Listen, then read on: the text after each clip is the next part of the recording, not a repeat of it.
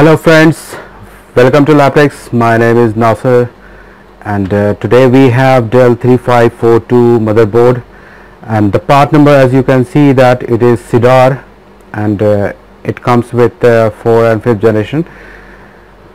Now the situation is here, as you can see, that as soon as I insert the DC jack into the motherboard, you can see the amperage. Sometimes it goes 0.019 and sometime it goes 60 to 70 milliamp. So this is the problem in this motherboard, that it is not getting on, and sometime 3.3 and 5 volt regulator is getting heat abnormally. So now you can see 0.069, and in this scenario, if you check the voltage, so let me check it.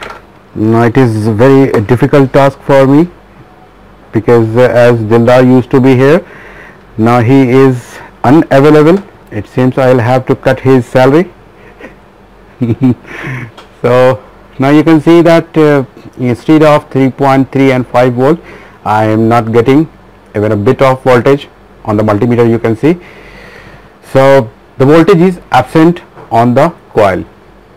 So sometime when it takes this load, I get proper voltage, and we consider in this situation, in this scenario, we consider to move forward, but I would like to resist you in this point. So instead of checking the same voltage with the help of multimeter, I would rather suggest you to check it with the DSO. So why that so? Now you can see,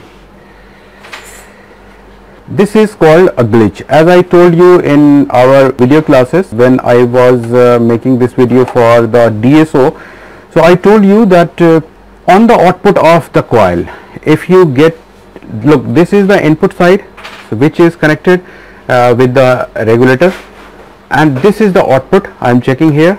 So this is the output.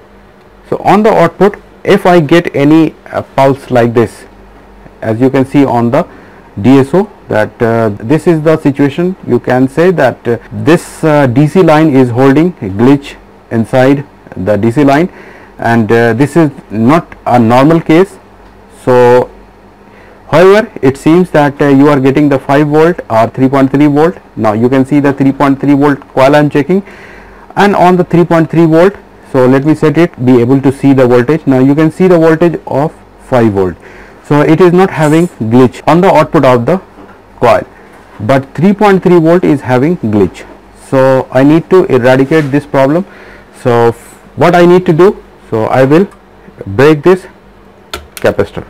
Okay, so usually this cause, so I need to fix one. Let me come back to fixing the new one, then I will show you the condition. Now friends, as you can see that I have replaced this electrolyte capacitor, and I am using this 330 microfarad capacitor instead of this drum capacitor.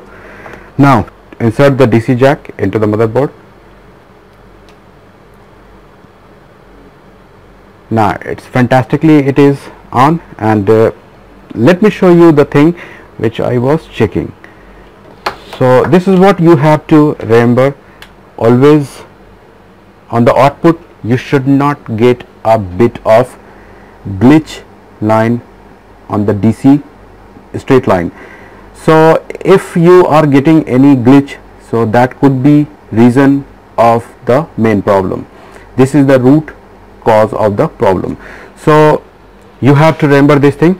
However, this is the very short trick, and how you rectify your board, so it is up to you. How do you check it? But with the help of multimeter, you cannot reach to the root cause of the problem. So in this way, the thing which is needed, you need to have that, and also you need to know that how to use the DSO, and all the functions you need to know. If you have any confusion, if you have any doubt, you can comment on the comment box, and if you want to join our course, video course or online course, you can contact on the given number. And I would like to say one more thing, that please like as much as possible, and if you haven't subscribed our video as of now, please subscribe it, and also hit the bell icon button so that you will get notification from our side, because time to time we update this types of critical case study in front of you. So thank you guys, thank you for watching this video.